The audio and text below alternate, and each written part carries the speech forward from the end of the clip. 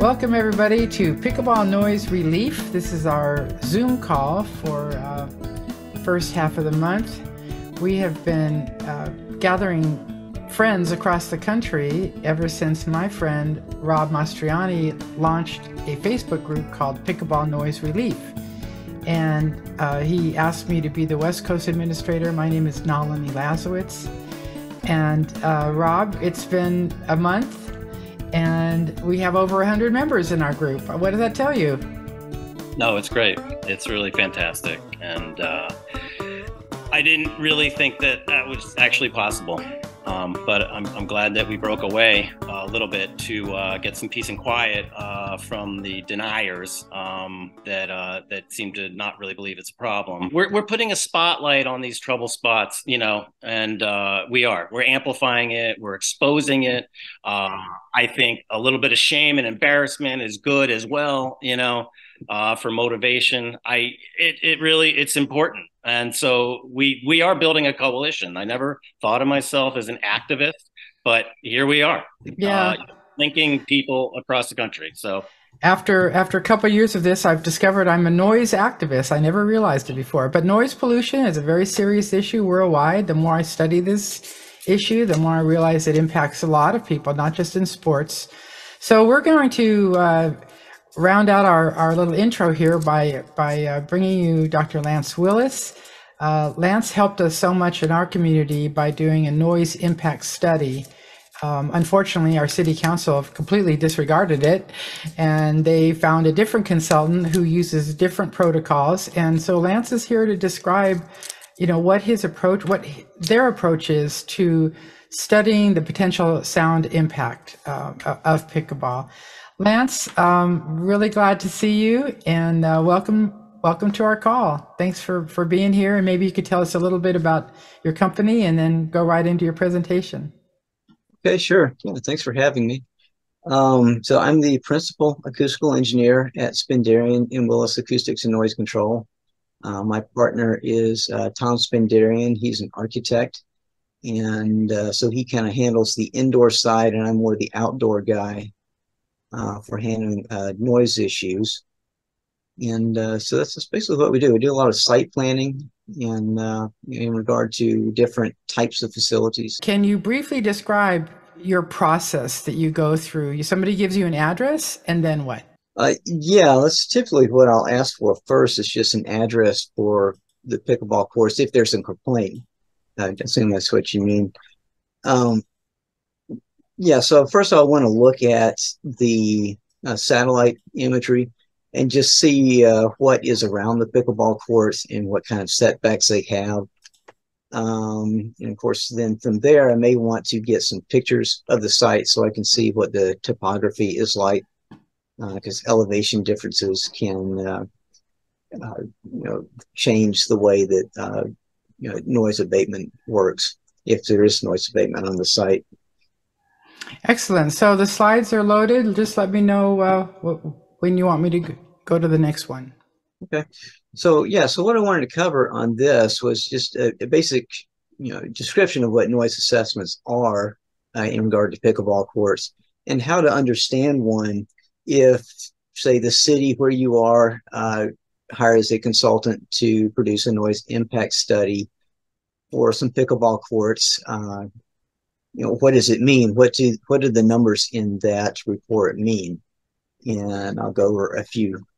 First place to talk about is just what is the pickleball sound. What people mainly complain about is the popping sound from the paddles, which is a short duration impact process. And you can see that in the top figure on the right. That's the time trace of what the sound pressure looks like as it's radiated from the paddle.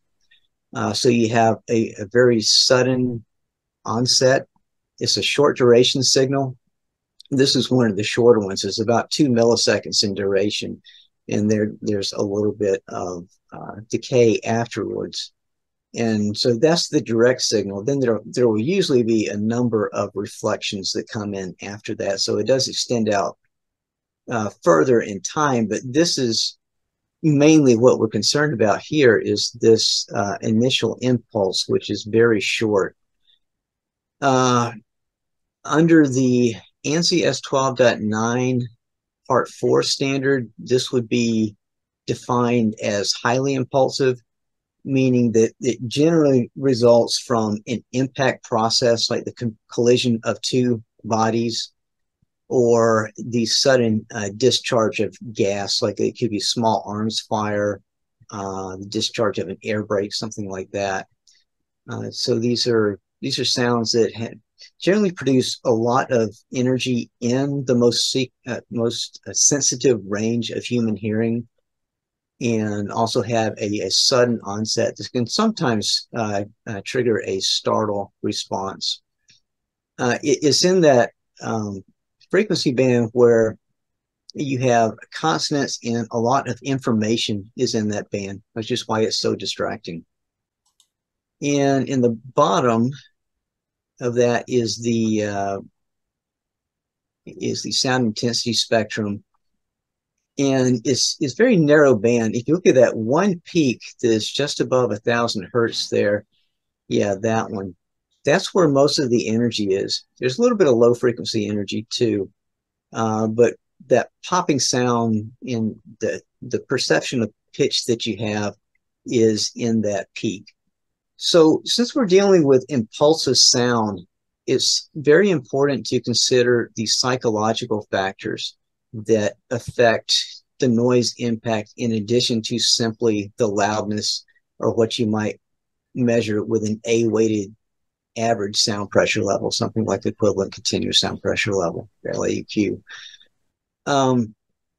In general, averaging techniques do not work well for impulsive sound, particularly highly impulsive sound, because the duration is so short. When you try to average, you spread that energy out over a long period of time, and it makes it look like it's a lot less than it is. So averaging techniques will underestimate the noise impact. And the process that we use is defined under ANSI standard at S12.9. It's in part 4 of that series of standards. That's the American National Standards Institute is a publisher of that standard. And it is a quantitative assessment of annoyance caused by noise. It's based on listening tests, it's peer-reviewed studies of a jury of listeners exposed to different types of sound, different classifications. Could be impulsive sound, tonal sound, other sounds with special characteristics, which are not necessarily neutral, like traffic noise, for instance. That's kind of the baseline that we try to normalize to. Now, if you see a noise assessment study, it may contain other metrics that are not part of the ANSI standard, but are sometimes part of a noise ordinance, or just what the acoustical consultant chooses to use. But I've got some averaging metrics here listed that will cause some issues when you're trying to get an accurate assessment of the noise impact for pickleball. The first one is the equivalent continuous sound pressure level. It's often abbreviated as LEQ. This is an average over the entire period of a measurement. It could be 2 minutes, 10 minutes, an hour, whatever is chosen. And so all that energy gets spread out over that period of time from these brief impulses. And so quite often when this is done, it is not even possible to distinguish the sound from the pickleball courts from the background noise level, which is obviously not congruent with what is experienced by people on the site. Another one is Lmax. This is the maximum fast exponential time weighted sound pressure level.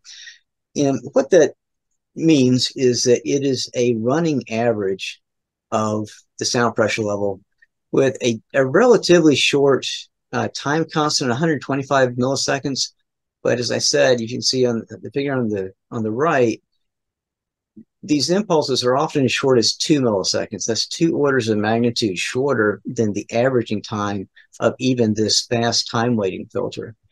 So that is going to attenuate what you're trying to measure is basically the issues with this. Fast time weighting filter is a smoothing filter. That's what it's intended to do. It's intended to remove short transients in the signal so that you can get a smoother average of what is going on. So that's obviously problematic if you're trying to measure something that has a high peak pressure but a short duration. And also, do not confuse Lmax with a peak sound pressure level. Peak sound pressure level is instantaneous. The Lmax is the maximum of an average over a period of time. And the last one is one that you don't see that often, but you do run into it sometimes in noise codes still. The percentile sound pressure levels are the level that's exceeded during a certain percentage of the measurement. For example, L10, as it's designated, is a level that gets exceeded 10% of the time of the measurement. L01 is the level that's exceeded during 1% of the measurement. So that's the percentile sound pressure levels are normally calculated from a fast exponential time weighted filter output. So they suffer from all the same shortcomings as Lmax, but there's also a few other issues which I won't go into now. But yeah, and so here's just an example of using Lmax properly. This is a sound burst represented by the red curve. It starts at time equals 0. It rises immediately to its operating level at 1. It continues for a period of time, in this case 277 milliseconds, and then it shuts off and goes back to 0. The blue curve is the output of the fast exponential time averaging filter. And as you can see, it starts at 0, but it rises more gradually, and it reaches its peak value when the sound source shuts off, and then it decays. That actually, can you go back? That maximum value that it reaches, in this case, is 1/2 dB below the true value of the signal, and it takes 277 milliseconds for the fast time weighting filter to reach that level of accuracy. That's about 2 time constants. Now, if you go to the next slide, this is what happens when you try to use Lmax with a pickleball paddle impact. Notice that the time scale is much shorter here. I had to do that for clarity. Whereas the previous slide was 0 to 1 second, this is 0 to 10 milliseconds. So it's 100 times shorter than the other case. So in this case, the signal rises to its steady state level and stays there for 2 milliseconds, then it cuts off. And after 2 milliseconds, the fast exponential time averaging filter output has only risen to a level that is 18 dB below the true level of the sound pressure. So that is a large measurement error. And unfortunately, it's unavoidable when using these types of metrics, which is why I recommend using the procedure in the ANSI standard, which is not an averaging technique. It's based on sound exposure level, looking at individual acoustical events so that you get a much more representative assessment of the noise impact that also takes into account psychological factors, where this also does not do that. Lance, so I mean, is it correct to say that that the standards haven't caught up with what we're actually hearing? You know, like people are telling us it's not that loud, but we actually hear it 350 feet away, 500 feet away. You know, I think there's a disconnect. Yeah. Do the standards need to catch up to? Is there a disconnect at this point? Is there disagreement among the sound engineers I would not about? say, well, I would not say there's a disconnect between the standards and what we're trying to measure. I think more research could be done to maybe fine tune the standards a little better for this type of sound. But what we have is pretty good. I get pretty good results with this. And when I do noise abatement plans based on this process, it in most cases it solves the problem. I don't really have to go back and try to deal with additional noise complaints if the noise abatement is installed the way that I've specified. Now, the real disconnect is between noise regulation and the current state of research. The noise regulation typically lags at least 30 to 40 years behind what we actually know about assessing noise. Wow. I mean, that's kind of where we're at now. And that's the real issue. There is So it's kind of today's modern world is not, can't seem to conform to these standards that were set 20, 30 years ago. It's more an issue that they have just never been implemented. Everyone kind of seems to want to do things the old way, and that's fine if you're measuring a roadway, but it does not work well for impulsive sound. Oh, hi. Thank you for the fantastic presentation. I have a couple questions. I live in Wellesley. Rob introduced me to this group, and we live approximately 30 feet from our property line to a now converted from tennis to pickleball court. And first question is, how does the sound of a pickleball at that proximity compare to small arms fire? And the second question would be, what are your thoughts and opinions on how tennis and pickleball have been conflated to the extent that tennis courts are being converted into pickleball, but they're obviously very different beasts. Right. And this sort of conflating between the two has allowed this whole problem to happen, because infrastructure that was previously geared for tennis, which is much quieter, is now used for pickleball. Yeah. In regard to small arms fire, I haven't done a lot of comparative studies with that. Those shooting ranges typically have their own noise regulations specifically for them, and it's something we don't really handle a lot of. But it is a lot louder. You know, the sound power is a lot higher. I should phrase it that way, because loudness is really a function of distance. So the issue is not how loud a sound source is close to the source. The issue is how loud it is at the point of observation, which is your house.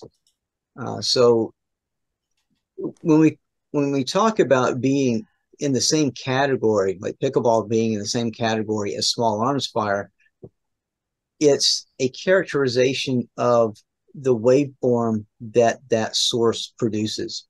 It's short in duration. It has a high peak pressure level. It has significant frequency significant sound pressure in the frequency band where our hearing is most sensitive, where we're most accustomed to pulling information out of speech and getting other information out of our environment, which is what makes it so distracting.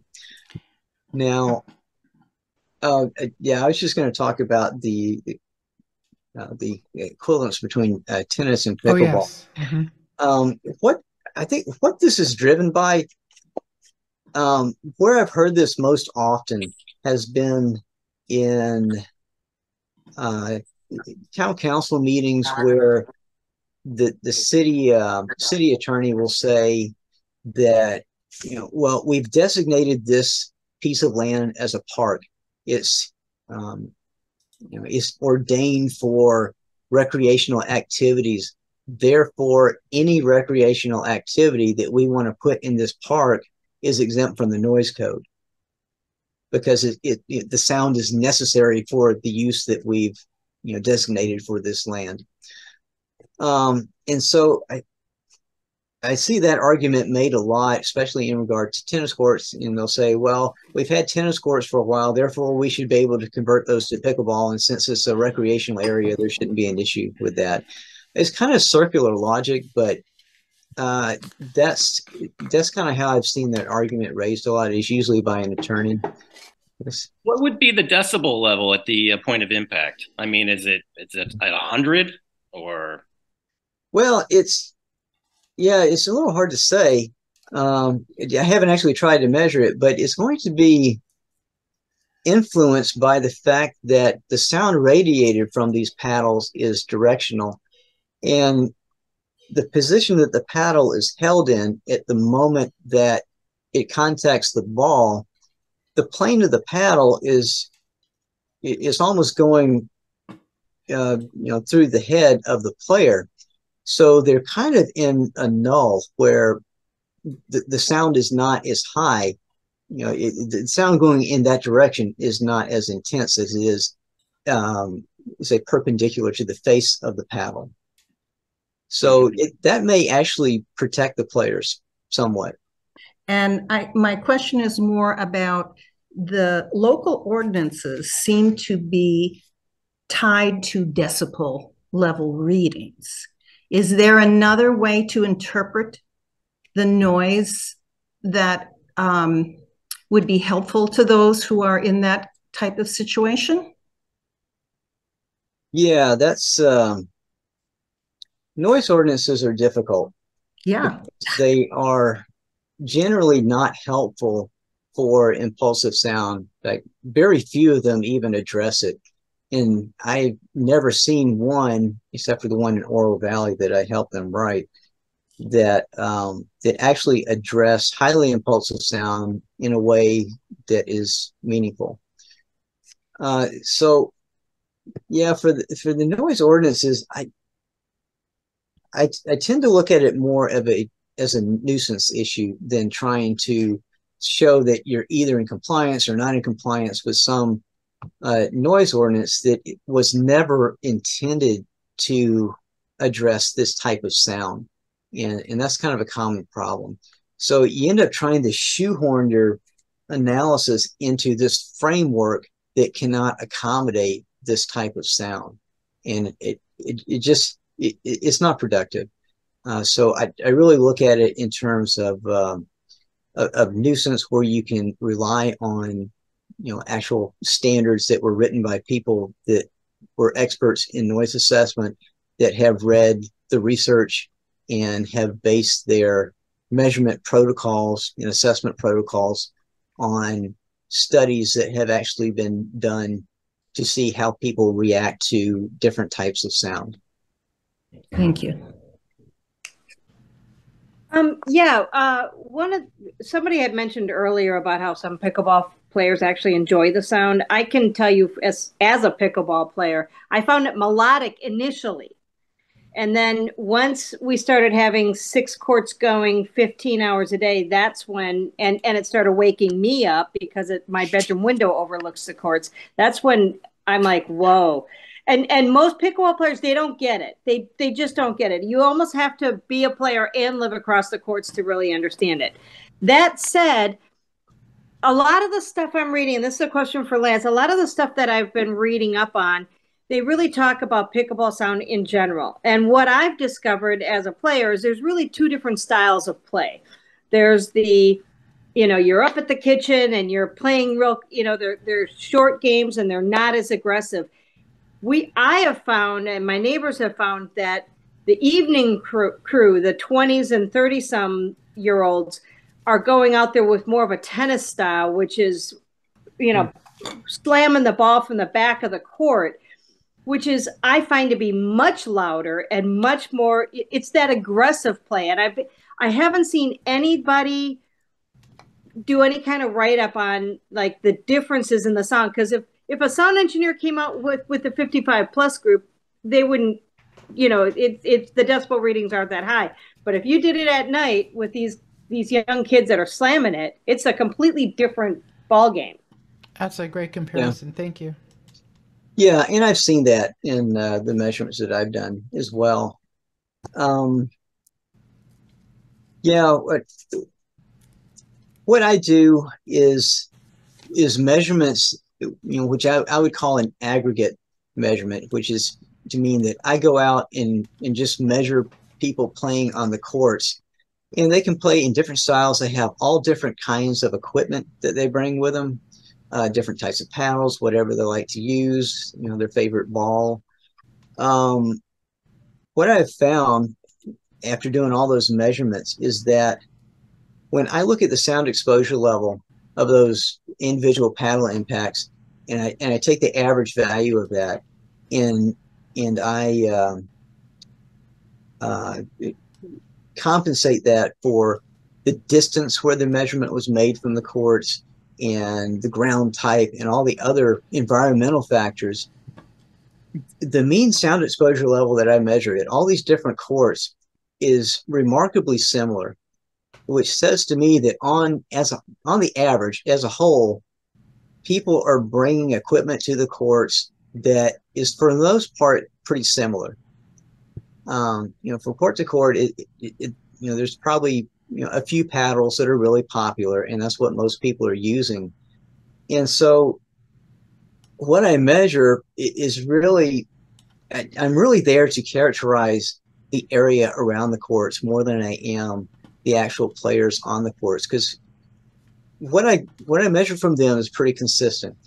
There are sometimes some differences at different locations just because of the topography. It could be because of the ground around the courts. It could have some effect if the ground is uneven. Sometimes that can break up the ground wave, and that causes differences in propagation. So that's mainly what I'm there to study when I'm doing measurements on the courts, because I already have a lot of data on pickleball, and I don't necessarily need a lot more data on the paddles to understand what's going to happen at a given location, as long as I can be confident that I can anticipate what the ground effects are going to be.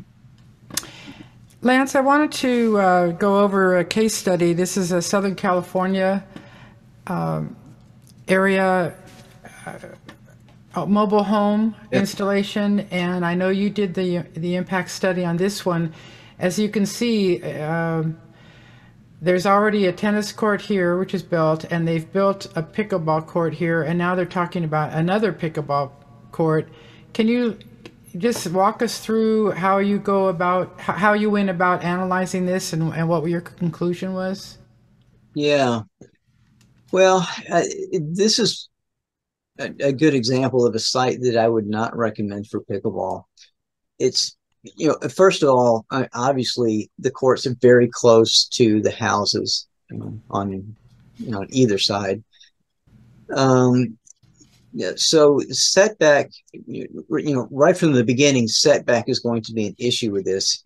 This is a site that it really wouldn't be possible to design a noise abatement plan for in terms of open air pickleball courts, just because of the distance. There are also some elevation differences on this court, and you can't see it from the satellite view, but the houses on one side are several feet, maybe 4 or 5 feet higher than the playing surface of the courts. So that's an additional factor. And I believe in this case, there were some kind of decks. I think the decks were raised a little bit off the ground, and maybe some patios that were even on the ground, but the ground was elevated, where you could stand on this deck and look over the fence down onto the pickleball courts. And obviously a fence cover is not going to be effective in that situation because it doesn't block the line of sight. There are some additional challenges that you would run into in trying to do noise abatement for this court. You notice that you have houses on 3 sides, and they're all fairly close. So you would need noise abatement on at least 3 sides, which means you're going to have at least one pair of surfaces that are facing each other.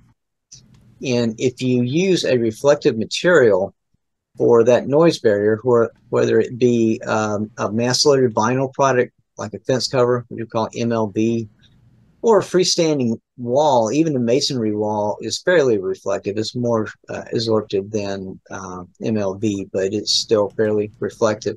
What happens in that case is you get sound bouncing back and forth between those parallel surfaces. It has nowhere to go. It can't really dissipate because there's nothing to absorb it. And so most of it just ends up going over the top of the barrier anyway.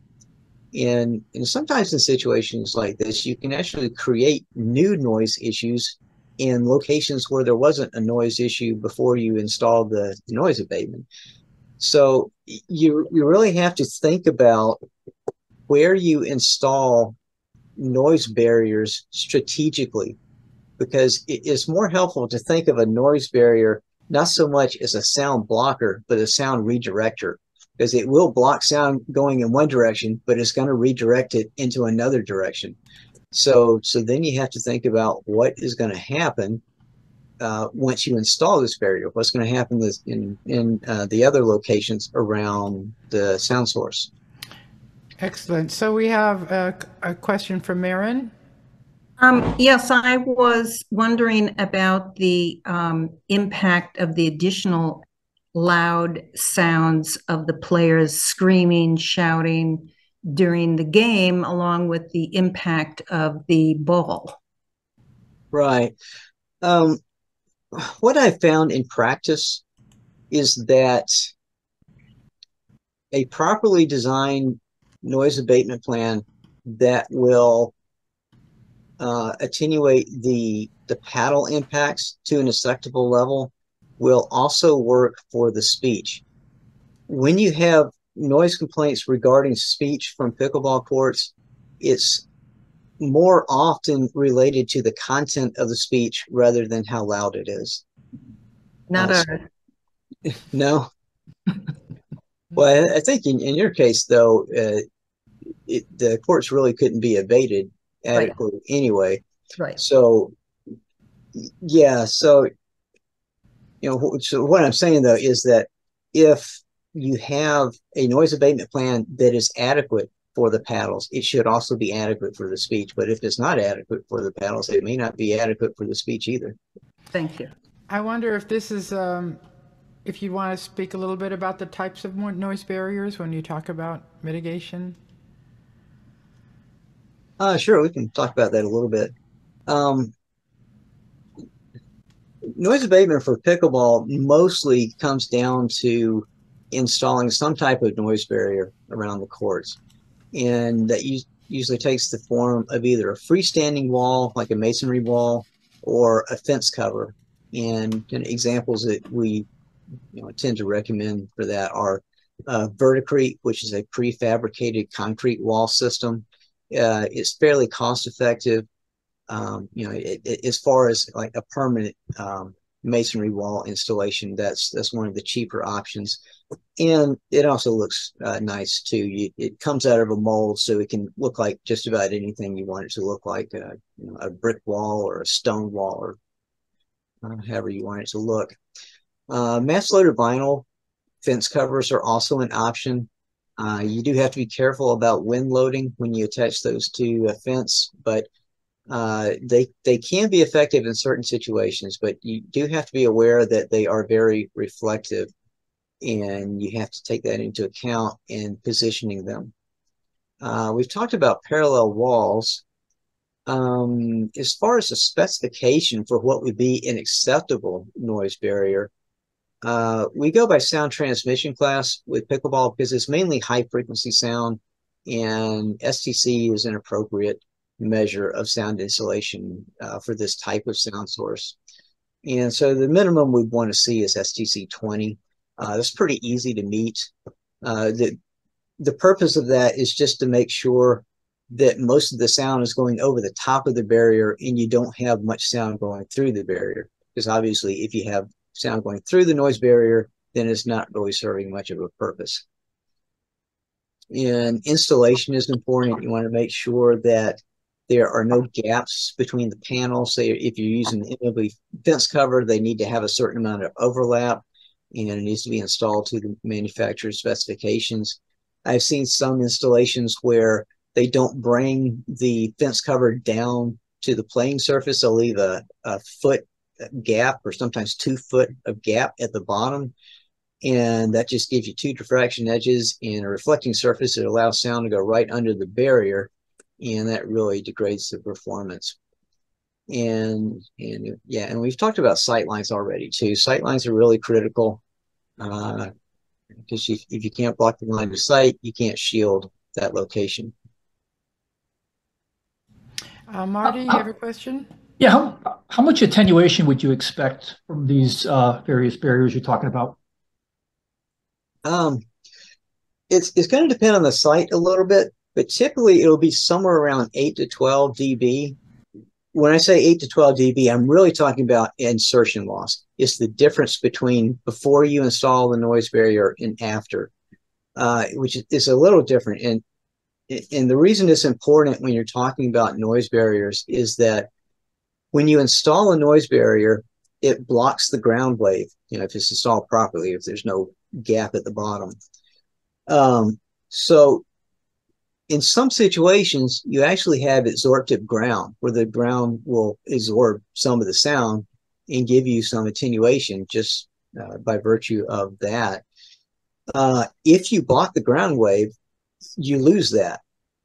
And sometimes that's a good thing. Sometimes it's a bad thing. But if you have a reflective ground, like if it's a parking lot or something like that, then blocking the ground wave is a good thing because that's a reflective surface. And so the amount of insertion loss you get from a noise barrier, it'll vary a little bit. So if you're putting it over absorptive ground, you may not get as much insertion loss as you would if you're putting it like next to a sidewalk, next to a parking lot or something like that. We also had one of our members talk about how her concern was that she lives 25 feet from a pickleball court, and their city is showing, quote, good faith by installing the acoustic fence. It's already been 3 months. The soundproofing is not up yet. And she says every day is a torture and an uphill battle. I think we've already kind of discussed the fact that since there's second floor units in her situation, that acoustic fence is not going to work, right? Well, yeah, like I said, if you can, stand on your balcony or look out your bedroom window and look over the top of that fence and see the players on the courts, then obviously that installing a fence cover is not going to shield you. And so it sounds like they want to look like they're doing something, but they haven't consulted with someone that understands noise abatement and noise control. So yeah, it's a nice gesture, but it doesn't sound like it's in a situation where it's going to be effective. Yeah. Well, there is there is an installation in Mashpee, in my town, a few miles away.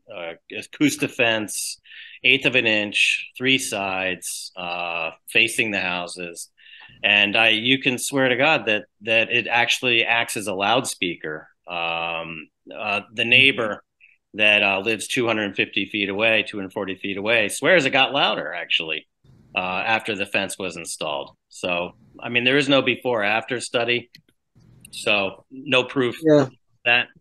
But so I guess I'm going back to what you say. It really depends on the environment. A lot of that depends. Yeah, it does, and I would be surprised if it actually got louder. But okay, sure, yeah. Like I said, if you block the ground wave in certain situations, it can really have a detrimental effect. So, yeah, I wonder how many installations are just ineffective and not working because people just throw them up to appease the neighbors, and they say, this is a quote: "You got your sound fence, Ernie. What more do you want us to do?" I mean, that's so that's another layer of what we're up against.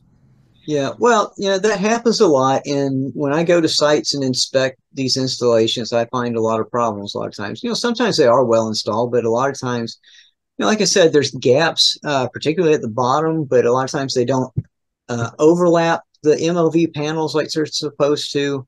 or there's some other issue, but usually it comes down to sound leaking through the MLB panels is usually the biggest problem. If I could add one more thing, sorry, is that, I mean, if you have a house that's 30 feet away, 11 feet away, 25, 70, 80, it really should just be a no-brainer, right? Like, we can't do this. This is not workable. We can't. It's either indoors or you have to move it. I mean, that would be an accurate statement, right? Yeah. Well, that's what I say in general is, I like to see 150 feet because that's the distance that I can usually work with. If I have to go back in later and design a noise abatement plan, 150 feet, I can usually work with that unless there are other issues like the elevation differences, or you have multi-story houses close by where you just can't build a practical wall system that will shield that. Then those would be exceptions. But 150 feet, usually you can work with that. In certain special situations, you might be able to get a little bit closer, maybe even approaching 100 feet. But those are kind of exceptional cases. But within 100 feet, it's very difficult. And I think it just even more than the loudness in the general annoyance that you would predict from the ANSI standard is that there is also an issue of proximity. It almost becomes like that game you played when you were kids. Like, I'm not touching you, so you can't say anything, you can't tell at me, but they're holding their finger an inch from your face. It gets to be kind of like that. It's almost claustrophobic, just because it becomes such a distraction because it's like someone's behind you all the time. Interesting. Lisa, you have a question? Well, my question was just answered. So I'm the person on this group that is 11 feet from a court. So basically, you answered my question that there really is no chance of abatement. Am I right on that? Yeah, I would say, of course, I always want to look at the site before I say definitive, you can't do this or that. But he's a sound engineer. He's got to play a little bit neutral, right, Lance? Right. I get that. But I think you're right, Lisa. Anything under 150 feet, I'll tell you. might not be able to do abatement. Okay. Thank you. Thank you all. But we're not experts. That's why we have the experts here. So, Jacqueline? Yeah, the question I have is, Lance, do you know if anybody is working with USA Pickleball to develop guidelines? Because it seems to me that one of the biggest ways to solve this issue, kind of like how the NFL, once they acknowledged the brain injuries, they had guidelines and that changed. It seems to me that USA Pickleball needs to acknowledge this issue and come up with guidelines. Is anybody working with them? Yeah, well, that's a good point because it really is damaging the sport.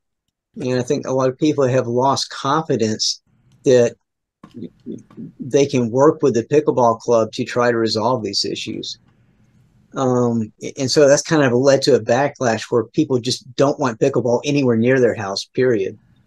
But yeah, USA Pickleball has not contacted me, and I have not worked with them. I think Bob Unitic has had some contact with them. I'm not sure how closely he's working with them. I think he's tried to make some recommendations. I don't know how far that's gone, whether they want to adopt that or not. I think Rob and I can answer that. Bob Unitich has been bringing this to the attention of the board, and he's also the rules guru in their monthly magazine, and he's the chief referee this weekend with the adult games in Pittsburgh. They have 800 pickleball players. So he's really trying to work with the vendors, manufacturers, and the directors. I think we are going to see some change. And Rob and I feel pretty convinced that we need to keep making our voice heard as this continues forward. He does like to use LAF, and that's some of where the disagreement might be, but we're not here to debate that, right? That's right. Yeah. Unless Lance wants to get on the next call, which is going to be on July 23rd, and he can bring it to Bob directly. So, Lance, you've heard some of our questions, our concerns. How would you summarize, what should we be thinking about going forward? Well, the biggest issue tends to be the lack of understanding in how to assess the noise impact of highly impulsive sounds. It's something that hasn't really seemed to come up as often in the past, and it's not really, there's not a lot of agreement in the consulting field as to the best way to go about it. There is still a large lack of awareness on the part of city planners as to the noise impact of pickleball, and it is still difficult to get them to understand the issue, and they have, as a consequence, approved a number of noise nuisances just because they didn't understand the issue, even in terms of understanding the difference between short-term and long-term noise impacts. Whereas you would have, someone running their lawnmower for 45 minutes or an hour once a week is not the same kind of noise impact as an activity that goes on 5 or 6 days a week for 8, 10, 12 hours a day. And a lot of them don't even seem to appreciate that.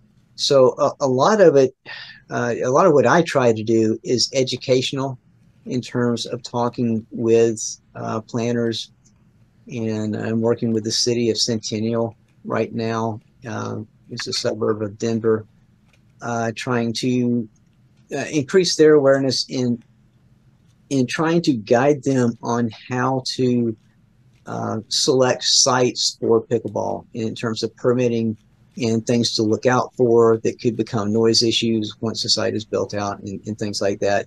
Basically to improve the planning process and to take the noise issue into account in a more quantitative and predictable way.